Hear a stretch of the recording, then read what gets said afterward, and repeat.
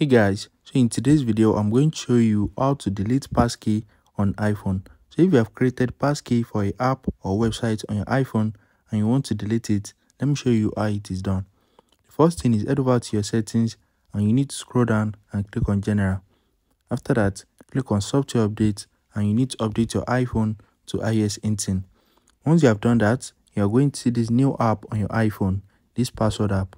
So open it and verify your Face ID.